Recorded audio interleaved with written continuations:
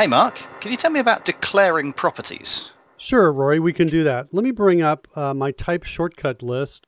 I'm going to put this over in its own vertical tab group over here so you can see this, because we've kind of covered these before, but in case you're seeing this for the first time, I want to have this list over here. So I've got my airline class and I want to create a new property for it. I can use the letter A for an auto-implemented property and follow it with one of these type shortcuts that you see over here. So for example, if I want a string property for the name of this airline, I would type in A and then the letter S. Okay. Auto-implemented string property. And then I would just type in the name of the property. I've got an orange box, which means it's a text field. If I hit enter on that text field, it's going to go to the next entry point, which in this case is the end of the line. Okay. So I just hit enter. I'm at the end of the line right there. Good stuff. So pretty easy to do. Yeah. If I wanted to create an auto-implemented property of type integer, for example, our employee count, that would be... Now that'd be A again. And in this case, you want a numeric, so I. Right, A. And we're going to expand our template. So for some people, that would be space, and for others, it would be tab, depending on your settings. If neither of those keys work for you when you try this, go into the CodeRush setup wizard and set up your templates.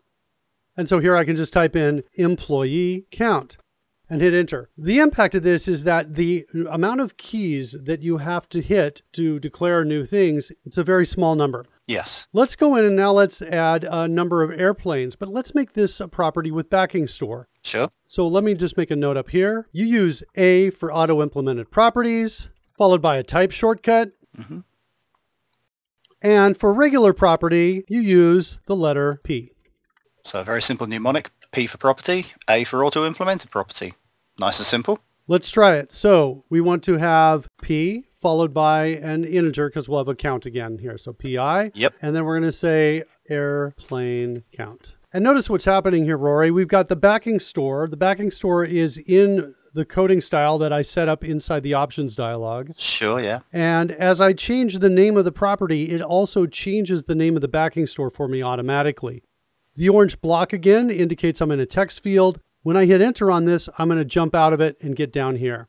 So I'll hit enter right now, and I'm down and outside of that. That's fantastic. I mean, just look at the sheer quantity of characters that have been output here. The intelligence, as you say, behind the construction of the backing store and the naming that is in line with your conventions. The sheer number of keys you've not had to press there. I mean, what was it? We had P, I, in your case, I believe space. So that's 3 characters plus what would otherwise be the mandatory name of your property anyway. It's not like you can get around that.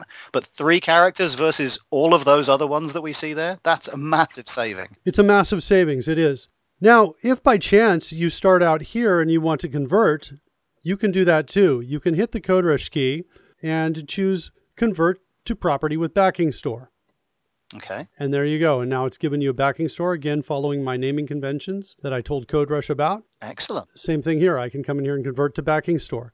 And if I have nothing happening inside my getter and setter, I can actually go the reverse as well. I can convert to an auto-implemented property, or I can take all of them and convert all of them into an auto-implemented property. And you can see here on the preview, we're going to get rid of all of this code and replace it with those 3 lines right there. Sure. But before I do that, let me show you one more thing. Let's go into, like, say, for example, airline count. And let's imagine that in here we have some sort of expensive operation, time consuming. Maybe we've got to allocate memory or take some time. And we only want to do that if the airplane count that's coming in, that's being signed, is different from the backing store variable. Yeah, makes sense.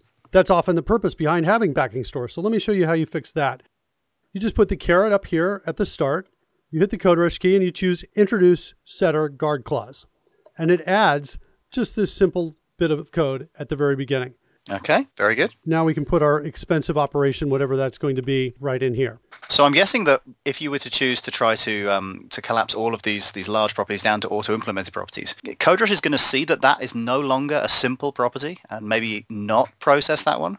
Yep. In fact, there you can see in the preview, I've got convert all, and it says only convert over name and employee count, because it can see now that we've got some code happening here inside of our airplane count. Good stuff. Very nice. Okay, I want to wrap up the video now. We're going to have another video declaring properties advanced, where we're going to talk about read only, write only, and adding backing store to properties declared by Visual Studio that just have exceptions being thrown in them. Fantastic.